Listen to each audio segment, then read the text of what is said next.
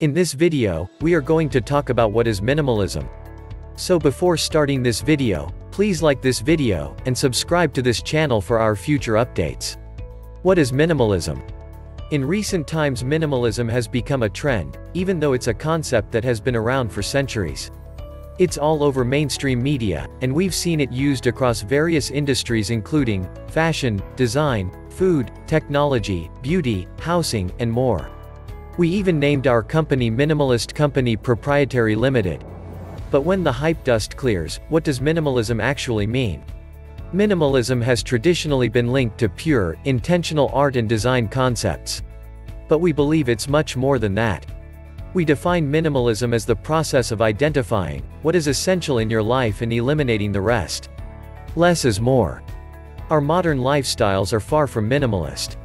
With so many distractions around us, we often find it difficult to create time and space to enjoy the simple things in life, like spending time with our loved ones, exercising, getting creative, cooking, or just doing nothing. We're too busy being overwhelmed by physical, digital, and mental clutter that leads to increased anxiety and an overall sense of dissatisfaction. Minimalism is an antidote to that state of overload. So that's our stance on minimalism. But it still has me wondering, when did things get so complicated? More internet, more cars, more clothes, more drugs, more dinners, more alcohol, more television, more news, more negativity, more social media. More is what we're up against as a society. This constant desire for more is something we call the more virus.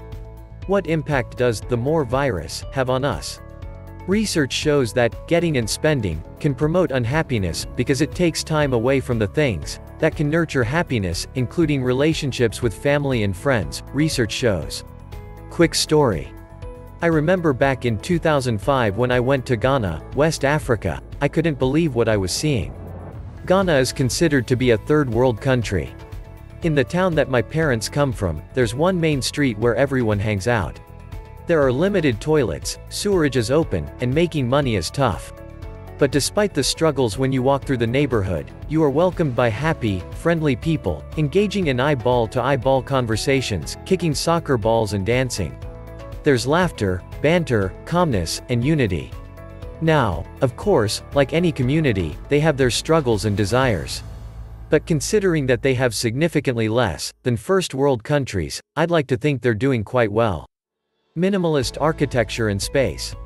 Minimalist architecture became popular in the late 1980s in London and New York, where architects and fashion designers worked together in the boutiques to achieve simplicity, using white elements, cold lighting, large space with minimum objects and furniture. Concepts and design elements. The concept of minimalist architecture is to strip everything down to its essential quality and achieve simplicity. The idea is not completely without ornamentation, but that all parts, details, and joinery are considered, as reduced to a stage where no one can remove anything further to improve the design. The considerations for essences are light, form, detail of material, space, place, and human condition. Minimalist architects not only consider the physical qualities of the building, they consider the spiritual dimension and the invisible, by listening to the figure, and paying attention to details, people, space, nature, and materials. Believing this reveals the abstract quality of something that is invisible, and aids the search for the essence of those invisible qualities such as natural light, sky, earth, and air. In addition, they open a dialogue with the surrounding environment to decide the most essential materials for the construction, and create relationships between buildings and sites. In minimalist architecture, design elements strive to convey the message of simplicity. The basic geometric forms, elements without decoration, simple materials, and the repetitions of structures represent a sense of order and essential quality. The movement of natural light in buildings reveals simple and clean spaces. In the late 19th century, as the arts and crafts movement became popular in Britain, people valued the attitude of truth to materials with respect to the profound and innate characteristics of materials. Minimalist architects humbly listen to figure, seeking essence and simplicity by rediscovering the valuable qualities in simple and common materials. Literary minimalism. Literary minimalism is characterized by an economy with words and a focus on surface description. Minimalist writers eschew adverbs and prefer allowing context to dictate meaning. Readers are expected to take an active role in creating the story, to choose sides, based on oblique hints, and innuendo, rather than react to directions from the writer. Some 1940s-era crime fiction of writers such as James M. Cain and Jim Thompson adopted a stripped-down, matter-of-fact prose style to considerable effect. Some classify this prose style as minimalism. Another strand of literary minimalism arose in response to the metafiction trend of the 1960s, and early 1970s. John Barth, Robert Coover, and William H. Gass. These writers were also sparse with prose, and kept a psychological distance from their subject matter. Minimalist writers, or those who are identified with minimalism during certain periods of their writing careers, include the following: Raymond Carver, Ann Beattie, Bret Easton Ellis, Charles Bukowski, Ernest Hemingway, K.J. Stevens, Amy Hempel, Bobby Ann Mason, Tobias Wolff, Grace Paley, Sandra Cisneros, Mary Robison, Frederick Barthelme, Richard Ford, Patrick Holland, Cormac McCarthy, and Alicia Arian. American poets such as Stephen Crane, William Carlos Williams, early Ezra Pound, Robert Creeley, Robert Grenier, and Aram Saroyan are sometimes identified with their minimalist style. The term, minimalism, is also sometimes associated with the briefest of poetic genres, haiku, which originated in Japan, but has been domesticated in English literature by poets such as Nick Virgilio, Raymond Rosaliepe, and George Swede. The Irish writer Samuel Beckett is well known for his minimalist plays and prose, as is the Norwegian writer John Fosse.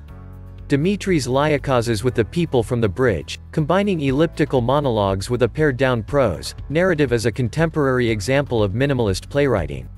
In his novel The Easy Chain, Evan Dara includes a 60-page section written in the style of musical minimalism, in particular inspired by composer Steve Reich. Intending to represent the psychological state agitation of the novel's main character, the section's successive lines of text are built on repetitive and developing phrases. Minimal music.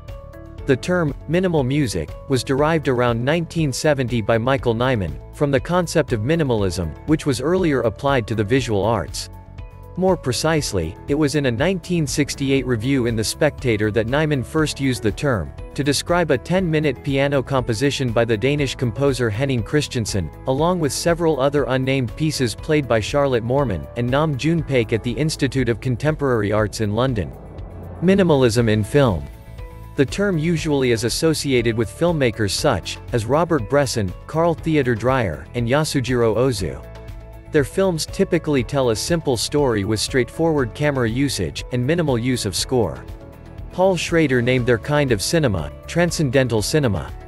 Abbas Kiarostami and Elia Suleiman are also considered creators of minimalistic films. Joshua Fields Milburn, Ryan Nicodemus, and Matt Diavella directed and produced a movie called Minimalism, a documentary that showcased the idea of minimal living in the modern world. Software and UI design. In software and user interface design, minimalism describes the usage of fewer design elements, flat design, fewer options and features, and tendentially less occupied screen space. Minimalism in science communication. To portray global warming to non-scientists, in 2018 British climate scientist Ed Hawkins developed warming stripes graphics that are deliberately devoid of scientific or technical indicia. Hawkins explained that, our visual system will do the interpretation of the stripes without us even thinking about it. Warming stripe graphics resemble color field paintings in stripping out all distractions, and using only color to convey meaning. Color field pioneer artist Barnett Newman said he was creating images whose reality is self-evident, an ethos that Hawkins is said to have applied to the problem of climate change, and leading one commentator to remark that the graphics are fit for the Museum of Modern Art or the Getty. What do you think of our video? What do you know about minimalism? Let me know in the comment section below. If you enjoy this video and want to hear from me again, be sure to hit that subscribe button before you go. Thanks for watching.